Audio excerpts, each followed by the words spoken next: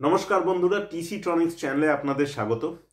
আজ এই ভিডিওতে আমি আলোচনা করব ভোল্টেজ রেগুলেটর নিয়ে। আমরা যারা মাইক্রো কন্ট্রোলার নিয়ে কাজ করি তারা সবসময় সার্কিটে 5 ভোল্ট নিয়েই কাজ করি। আর এই 5 ভোল্ট আমরা ডিরেক্টলি কিভাবে পাই? এই 5 ভোল্ট আমরা নর্মালি কিছু ব্যাটারি আছে 9 ভোল্টের, বা অ্যাডাপ্টার আছে, বা অন্যান্য কিছু সোর্সেস আছে যেখান থেকে আমরা একটু বেশি ভোল্টেজ পেলেও একটা ভোল্টেজ রেগুলেটরের মাধ্যমে সেটাকে 5 ভোল্টে কনভার্ট করে নিই। এই ভোল্টেজ রেগুলেটর কিন্তু একটা খুবই গুরুত্বপূর্ণ কম্পোনেন্ট যে কোনো সার্কিটে।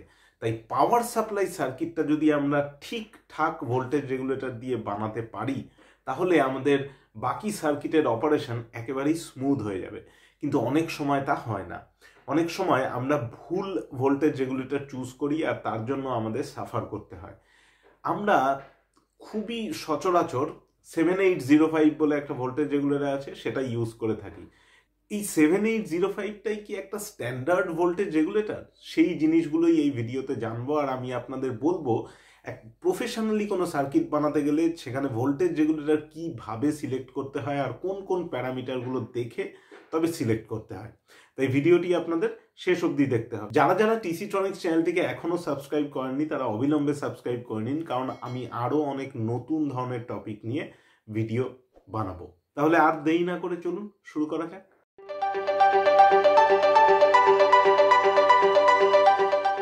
যে প্যারামিটারগুলো দিয়ে ভোল্টেজ রেগুলেটর সিলেক্ট করতে হয় সেরকম 4টে প্যারামিটারের প্রথম প্যারামিটার হচ্ছে ইনপুট আর আউটপুট ভোল্টেজ। এই ইনপুট ভোল্টেজ আর আউটপুট ভোল্টেজ দেখে একটা ভোল্টেজ রেগুলেটরকে সিলেক্ট করা সম্ভব। ধরুন আমি এই 4টে প্যারামিটারেরই যে কম্প্যারিজনটা করব সেটা কিন্তু একটা রেফারেন্স নেব। সেই রেফারেন্সটা হচ্ছে 7805। 7805 আউটপুট ভোল্টেজ কত? +5 ভোল্ট। আর এর ইনপুট ভোল্টেজ কত? এর ইনপুটে ম্যাক্সিমাম আমরা 12 ভোল্ট অবধি দিতে পারি। নর্মালি এই 78 সিরিজের যে আইসিগুলো আছে এখানে ডাবল ভোল্টেজ দেওয়া যায়, মানে 5 আর ওটা 10টাই ম্যাক্স হয়। এবার তার থেকেও বেশি ভোল্টেজ দিলেও এটা চলবে, কিন্তু সেক্ষেত্রে হিট ধীরে ধীরে জেনারেট করবে এই রেগুলেটরটা। সেক্ষেত্রে আমাদের হিট সিঙ্ক লাগানো মাস্ট। 7805 এর ডেটা শিটে ক্লিয়ারলি মেনশন করা আছে ওর ইনপুট ভোল্টেজ ও কতটা অবধি নিতে পারবে, আর ওর আউটপুট ভোল্টেজ তো আমরা জানি +5 ভোল্ট। আমাদের ডিফারেন্ট সার্কিটে ডিফারেন্ট ভোল্টেজের রিকোয়ারমেন্ট হয়। 7805 +5 ভোল্টের জন্য ইউজ করা হয়। 7806 6 ভোল্টের জন্য ইউজ করা হয়। 7809 +9 ভোল্টের জন্য ইউজ করা হয়। আবার অনেক সার্কিটে মাইনাস ভোল্টেজেরও দরকার পড়ে, তাই 78 নয়, সেক্ষেত্রে 79 সিরিজের ভোল্টেজ রেগুলেটর ইউজ করা হয়। যেমন 7905 হচ্ছে -5 ভোল্টের একটা ভোল্টেজ রেগুলেটর। তাই এইভাবে ইনপুট আর আউটপুটের বেসিসে আমরা অনেক ধরনের ভোল্টেজ রেগুলেটর নিয়ে কাজ করে থাকি। আর এইটা একটা খুবই গুরুত্বপূর্ণ প্যারামিটার। যখনই কোনো সার্কিট বানাবেন অবশ্যই তার ইনপুট ভোল্টেজ কতটা আপনি দিতে পারছেন, আর সেই ভোল্টেজ রেগুলেটর কি ততটা ভোল্টেজ উইথস্ট্যান্ড করতে পারবে, আর আপনার আউটপুটে যত ভোল্টেজের রিকোয়ারমেন্ট সেই রেগুলেটর থেকে আউটপুটটা ঠিক ততটাই হতে হবে। এর বেসিসেই এই প্যারামিটারটা দেখে নিতে হবে। সেকেন্ড গুরুত্বপূর্ণ প্যারামিটারটা হচ্ছে লোড কারেন্ট। এই 7805টাকে যদি আমি বেস ধরি তাহলে এর লোড কারেন্ট, মানে যখন এটা দিয়ে আপনি কোনো সার্কিট বানাবেন তখন এর থ্রু দিয়ে যে ভোল্টেজটা আসছে সেই ভোল্টেজে ঠিক 7805 কতটা কারেন্ট আপনাকে দিতে পারবে। এর ম্যাক্সিমাম রেটিং হচ্ছে 1 অ্যাম্পিয়ার। মানে যদি আমি 7805 এর কথা ধরি তাহলে এটা 1 অ্যাম্পিয়ার ম্যাক্স কারেন্ট দিতে পারে। এবার 1 অ্যাম্পিয়ার হলে সার্কিট বা 7805টা প্রচণ্ড গরম হয়ে উঠবে। তাই 1 অ্যাম্পিয়ার থেকে কিছুটা কম যদি ধরে নেওয়া যায়, ধরা যাক 70%, তাই 700 মিলি মতো কারেন্ট আপনি ড্র করতে পারবেন অনায়াসে। এর থেকে বেশি হলেই ধীরে ধীরে রেগুলেটরটা হিট হওয়া শুরু হবে এবং সার্কিটে কিছু কিছু ম্যালফাংশনস দেখা যাবে। সেই জিনিসগুলোকে অ্যাভয়েড করতে সবসময় ওই 70% লোডের মতো কারেন্ট দিয়েই আপনাকে ডিজাইন করতে হবে। কিন্তু এখানে একটা প্রশ্ন থেকে যায় যে যদি আপনার সার্কিটে 1 অ্যাম্পিয়ারের থেকেও বেশি লোড লাগতেই পারে, যে সেটা সার্কিটের উপর ডিপেন্ড করছে, সেক্ষেত্রে কি করবেন? সেক্ষেত্রে 7805 ইউজ করবেন না, কারণ 7805 এর এফিসিয়েন্সি খুবই লো। এক্ষেত্রে আমি আরেকটা সাজেশন দিতে পারি, সেটা হচ্ছে LM317। LM317 একটা ভেরিয়েবল ভোল্টেজ রেগুলেটর, যেটা আমিও LM317 দিয়ে কিছু সার্কিট ডিজাইন করেছি, সেটা ব্যাটারি চার্জারের। LM317 এর আউটপুট হচ্ছে 1.5 অ্যাম্পিয়ার, মানে 1.5 অ্যাম্পিয়ার। 7805 এর থেকে অনেকটাই বেশি। আর 317-এর এই 1.5 অ্যাম্পিয়ার আপনি অনায়াসে অনেক লোডই এটা দিয়ে চালাতে পারবেন। যদি 1.5-এর থেকেও বেশি লাগে তাহলে আপনাকে যেতে হবে LM2576 বা LM2596। ওগুলো বাক কনভার্টারের জন্য মেনলি ইউজ হয়। ওগুলো লোড রেটিং হচ্ছে 3 অ্যাম্পিয়ার। তাহলে যদি আপনার 1 অ্যাম্পিয়ারের মধ্যে আপনার কাজ মিটে যায় আপনি 7805 ইউজ করতে পারেন। যদি আপনার 1.5 অ্যাম্পিয়ারের মধ্যে হয়ে যায় তাহলে আপনাকে LM317 ইউজ করতে হবে। আর যদি আরও বেশি লোড রিকোয়ারমেন্ট থাকে তাহলে আপনি LM2576 বা 2596 নিতে পারেন। এর থেকেও বেশি লোডের রেগুলেটর আছে, সেগুলোর পার্ট নাম্বার আমি এখানে বলছি না। যদি আপনাদের দরকার পড়ে কমেন্টে আমাকে অবশ্যই জানাবেন। থার্ড ইম্পর্টেন্ট যে প্যারামিটারটা রয়েছে সেটা হচ্ছে লো ড্রপ আউট রেগুলেটর। এই LDO কনসেপ্টটা আপনাদের বুঝতে হবে। লো ড্রপ আউট মানে, আমি আপনাদের একটা উদাহরণ দিচ্ছি, 7805 এর যে আউটপুটটা আছে +5 ভোল্ট, এর জন্য একে মিনিমাম ইনপুট কত দিতে হয় জানেন? মিনিমাম দিতে হয় 7 ভোল্ট। 2 ভোল্ট ড্রপ হয়, তারপরে গিয়ে আমরা 5 ভোল্ট পাই। এই যে 2 ভোল্ট ড্রপ, এটা একটা ম্যাসিভ ড্রপ। যখন আমরা ব্যাটারি কানেক্ট করি তখন আমাদের এই 2 ভোল্টেজ ড্রপটাও খুবই গায়ে লাগে। আর তার জন্য ইন্ডাস্ট্রিয়াল সার্কিটসে বা প্রফেশনাল মেড পিসিবিতে এই ভোল্টেজ রেগুলেটরগুলোকে ইউজ করা হয় না, এগুলো ইনএফিশিয়েন্ট। তার জন্য বেশি হাই এফিসিয়েন্সির কিছু ভোল্টেজ রেগুলেটর ইউজ করা হয় যেখানে এই ড্রপ আউটটা খুবই কম আর তার লোডের পারফরমেন্সটা আরও ভালো। মানে ধরুন আমি 5 ভোল্ট দিচ্ছি ইনপুটে, আমি আউটপুটে অনায়াসে 4 ভোল্ট পেয়ে যেতে পারি যদি আমার 4 ভোল্টের রিকোয়ারমেন্ট থাকে। তো যেটা 7805-এর ক্ষেত্রে কিন্তু পসিবল নয়।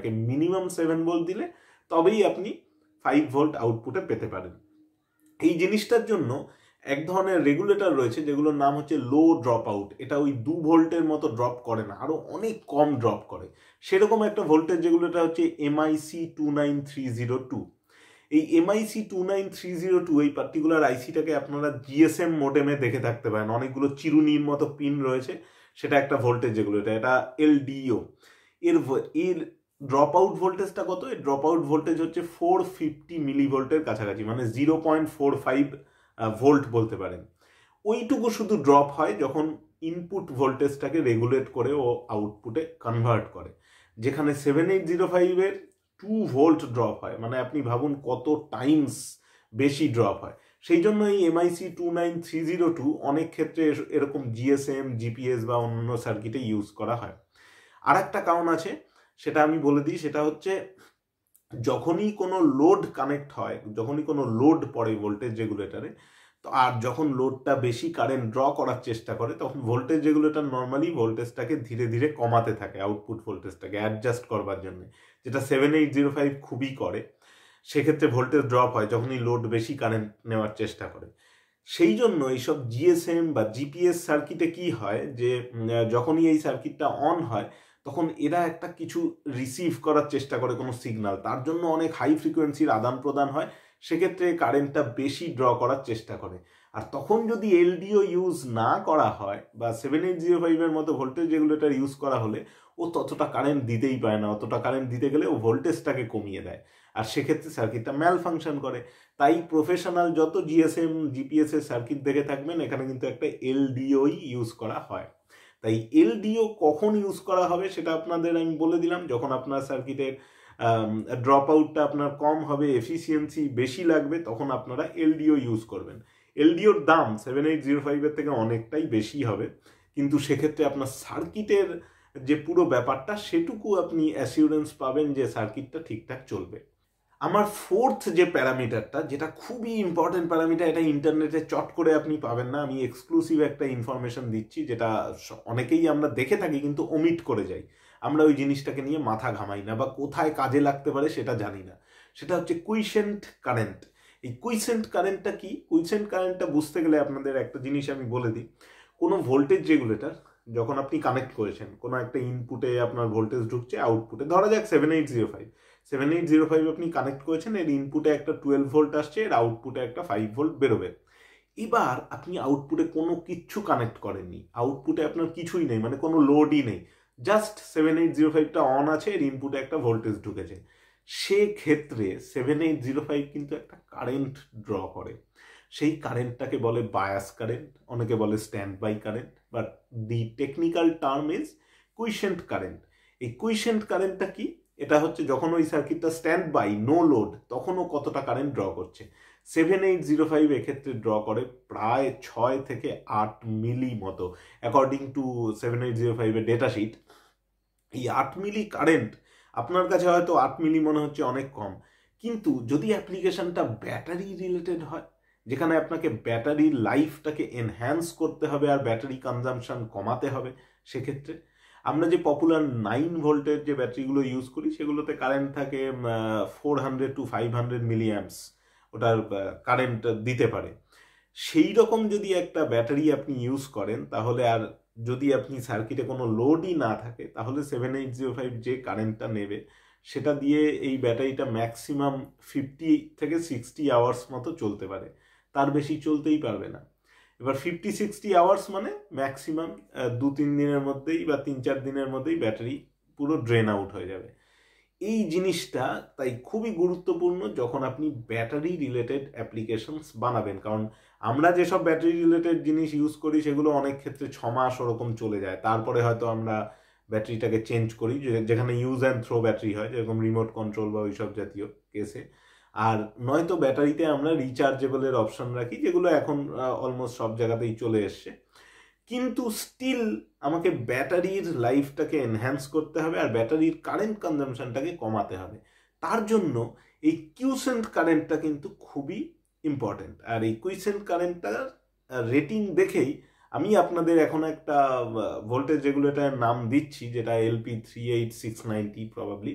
এই আইসিটা কিন্তু একটু দামি আইসি, তাই এই আইসির যদি ডেটা শিটটা দেখেন তাহলে দেখবেন এই কিউসেন্ট কারেন্ট যেটা রয়েছে সেটা কিন্তু লেস দেন 1 মিলি, মানে এটা মাইক্রোতে রয়েছে। এর হচ্ছে কুইসেন্ট কারেন্টটা সেই মাইক্রোতে রয়েছে, মানে আপনি এবার নিজেই ক্যালকুলেট করে নিন যে ব্যাটারি যদি কানেক্টেড থাকে আর এখানে যদি কোনো নো লোড থাকে, মানে কোনো লোড কানেক্টেড নেই, পুরো সার্কিটটা স্লিপ মোডে রয়েছে বা পুরো মাইক্রো কন্ট্রোলারটা স্লিপে রয়েছে, সেক্ষেত্রেও কিন্তু এর যে কারেন্ট কনজামশন তাতে ব্যাটারি অনেক অনেক দিন চলে যাবে।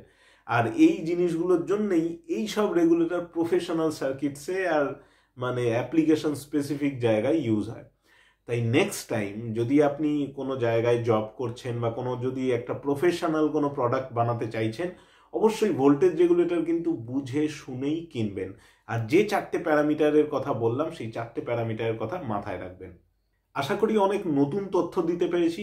যদি নতুন কিছু শিখে থাকেন তাহলে অবশ্যই ভিডিওটাকে লাইক করুন, শেয়ার করুন বন্ধুদের সাথে, জানান ভোল্টেজ রেগুলেটরের সিলেক্ট করতে গেলে কোন 4টে প্যারামিটার দেখতে হয়। আর যদি আপনাদের কোনো কোয়ারি থাকে বা আমাকে কোনো কিছু জিজ্ঞেস করার থাকে, অবশ্যই কমেন্টে লিখে জানাবেন, আমি রিপ্লাই করব।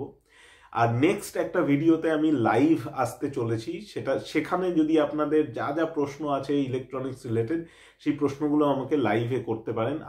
আমি কবে লাইভে আসলে আপনাদের সুবিধা হবে সেটা আমাকে ওই কমেন্টেই লিখে জানিয়ে দেবেন। আপনাদের প্রেফারেন্সেস অনুযায়ী আমি লাইভে আসবো, তবে প্রবাবলি সেটা উইকেন্ডের দিকে করলে খুব ভালো হয়। আর তারপরে আরও অনেক নতুন ভিডিও নিয়ে আসতে চলেছি, তাই চ্যানেলটিকে সাবস্ক্রাইব করতে ভুলবেন না। পরের ভিডিওতে আবার দেখা হবে। এখনকার মতো নমস্কার।